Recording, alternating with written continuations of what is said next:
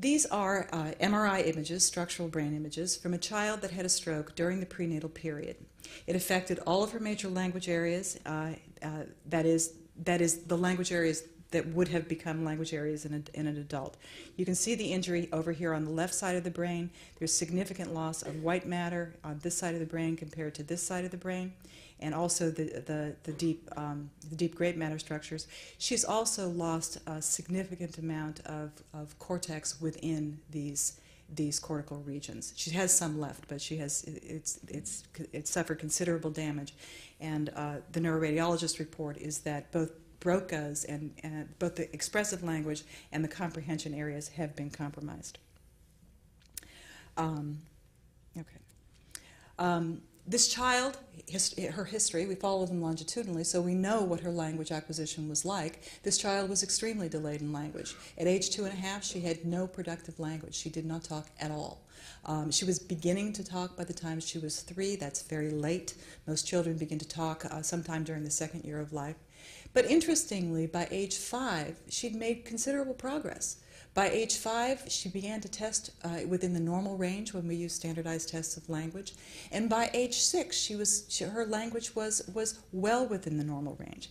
And what I'd like to do is I'd like you to listen to this child when she was 6 years of age. This is a child with a very large stroke, with compromise to all of the major language areas of the brain, delayed in language acquisition, and yet listen to what her speech was like when she was 6. Okay. Oh, the measure that we use in order to obtain the language sample is a little like the cookie theft. We use a wordless picture book that was done years ago by Mercer Mayer. It's called Frog, Where Are You? What we do is we ask the children, let them look at the story so they have a sense of what the book is about, and then we ask them to tell the story. It's a story of a boy, a dog, and his vagabond frog friend. Okay, so they tell us a story going page by page, and that way we're able to obtain a significant language sample from them. So what I'm going to do is give you a short sample of her language as she was telling the story. The dog is looking in the frog bowl. In the night, when the girl is sleeping, the frog jumped out of its bowl. Oh, it's a boy instead. When the boy woke up next morning, he looked that the frog was gone. Then the boy was looking at the hat, and the dog was going in the frog bowl. Then he looked outside the window, and the dog had the bowl on his head. Then the dog jumped out with the bowl on his head. Okay, you can hear from this narrative that this child's expressive language is quite good. She's completely age appropriate. Other testing shows that her speech comprehension is also well within the normal range. So although the injury to this child's brain was comparable to the injury that we saw in the adult aphasic, the child was able to compensate for the effects of her injury in a way that the adult was not. The question is, how did she do this? Was she able to recruit kind of atypical brain areas to help her with this important task? In a recent study by Beverly Wolfeck and Christina Saccoman, we were able to look to see what parts of the brain this child activates when she's engaged in a language task. This study was done when this child was 10 years old, so this is a few years after the language sample that you heard. What we asked individuals to do is to perform in a language task while they're having their brain imaged, functionally imaged, at the MRI center. The task is a simple one. The individuals are shown 2 pictures like the ones you see here, and basically they're asked who did what to whom.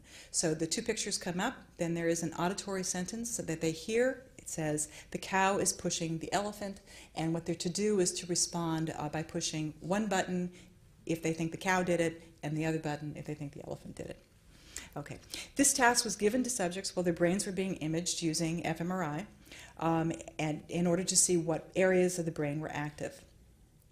Let's look first at the brain activation patterns in typical adults and typical 10-year-old children. Okay.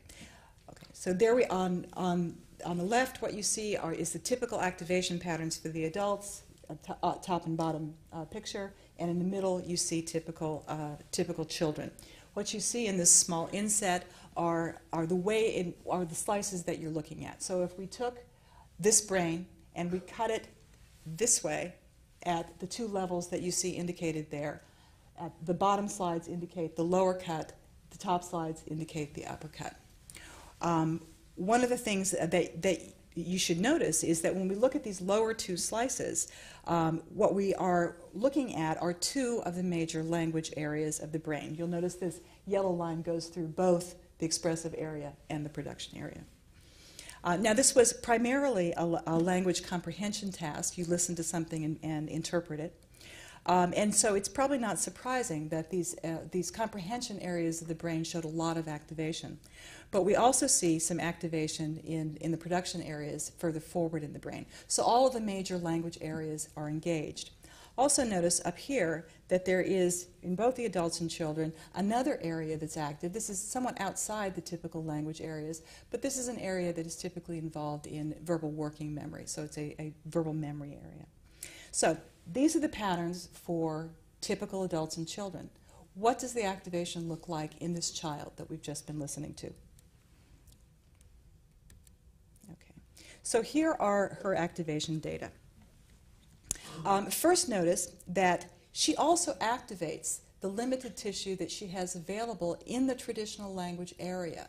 So like the normal children and like the adults, she is activating what's left of this normal comprehension area.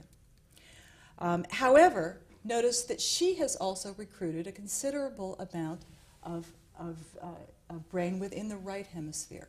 So she activates what's left of the language areas, typical language areas in the left hemisphere, but also recruits these additional right hemisphere resources.